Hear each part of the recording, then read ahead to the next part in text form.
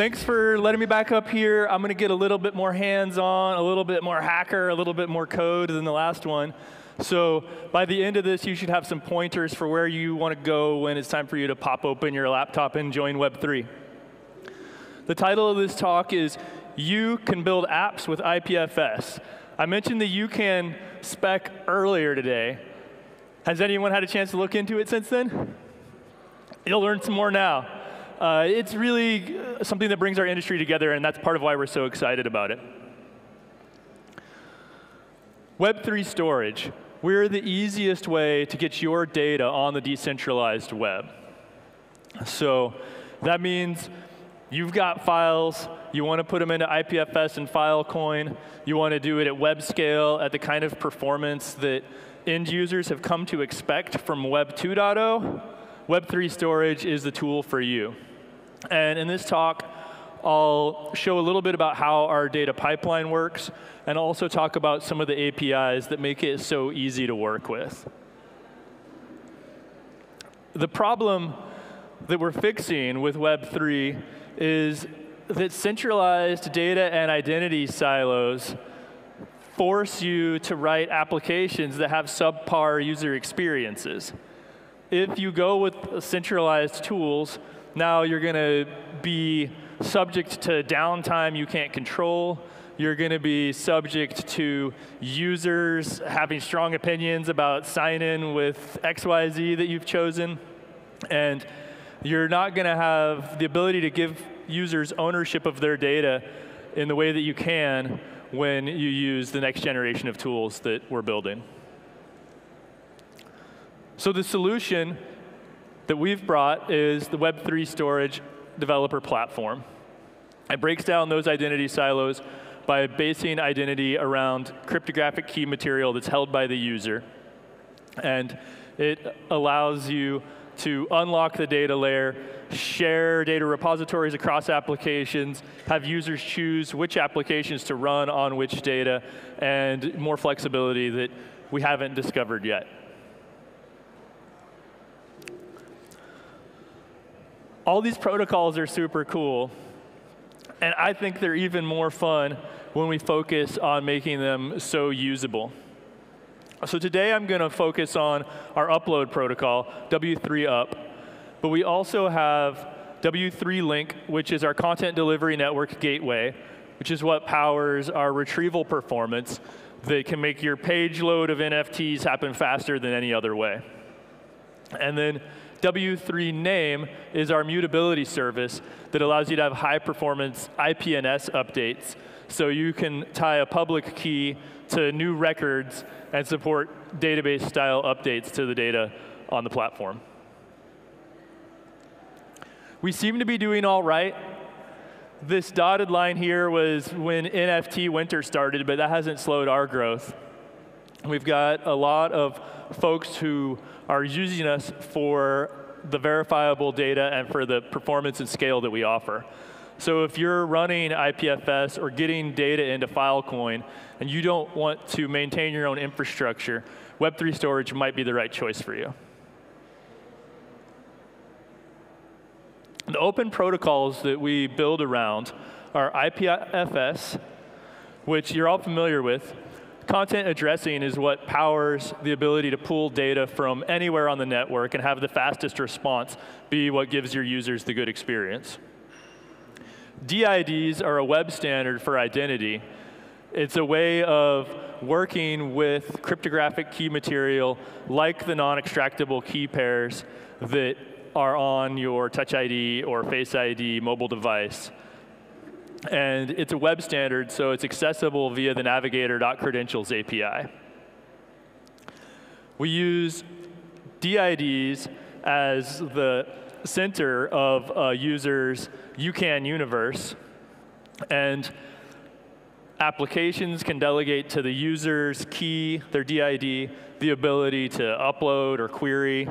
Users can delegate that capability to their other devices or to their friends. And it opens up the serverless bazaar. This leads to a web you can trust. Because content identifiers, CIDs, mean the data is universally addressable. It doesn't matter to you when you're running your code or writing your code where that data lives.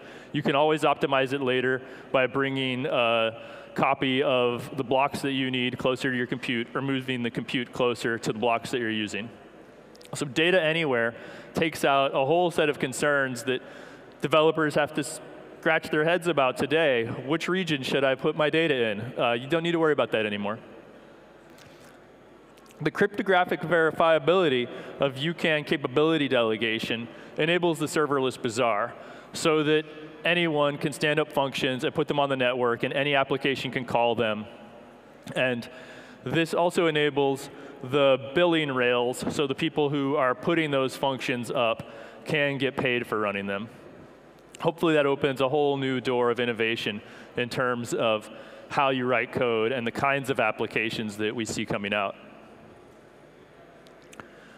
So the first API that I'll share with you is called W3Up. All this stuff is in beta right now. We're aiming to move from beta to full release early next year. And W3Up is a new way of thinking about how to get data into the IPFS and Filecoin network. This is a little bit of what it offers. So compared to our previous API, we've removed the size limits on file uploads. And we're more friendly to very complex directories. So we're ready for your 10,000 NFT drop. We are built for verifiability from the beginning. This means that when you go to do an upload, you know what that CID is going to be before you start uploading. So you can do things like enqueue a process to work with it when the upload is available. And not only that, but the car file that you upload, you know the CID of that also, so you can work with Filecoin inclusion proofs to see your car file being stored in Filecoin.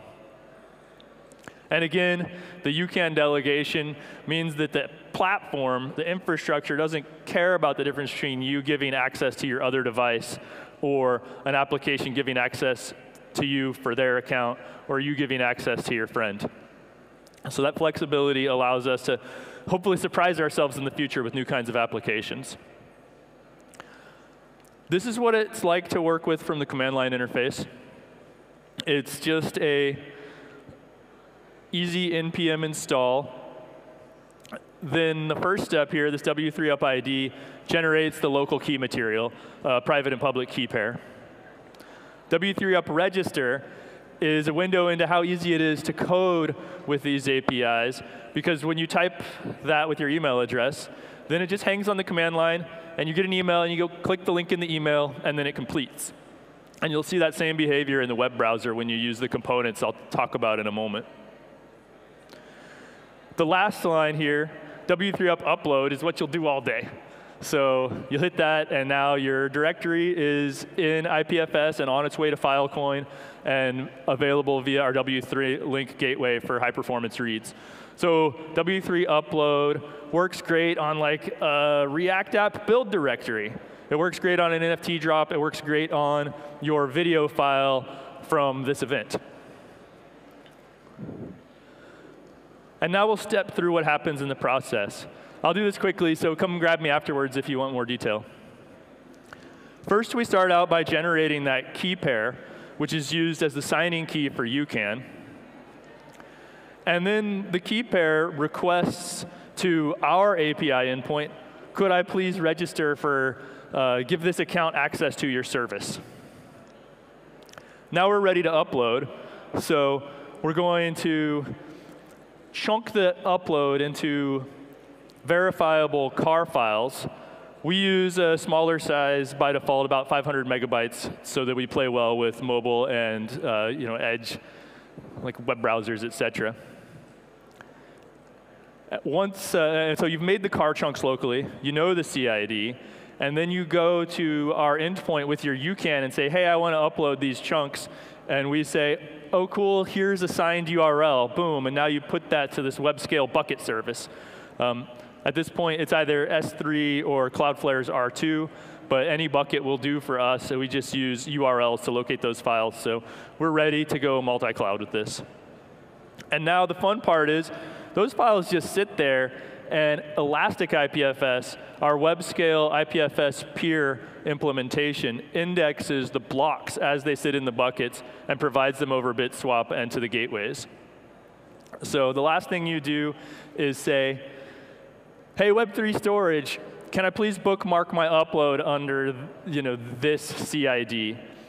We don't know when you send us a car file which of the blocks in that car file you consider the root of your data structure. And it could be more than one. So we allow you to bookmark those CIDs for your later use in your account. That's kind of the back-end experience. That's when you're using the CLI or writing code. That's what you might want to think about. But we're the easiest way to get data onto the decentralized web. And that means that we offer UI components that, fresh out of code school, you can drop these in your React app, your Svelte, Vue, React Native, and you're ready to go. So it's a headless and type-safe library, which means we're not opinionated. You can use vanilla JS if you want. We just want to work with everything.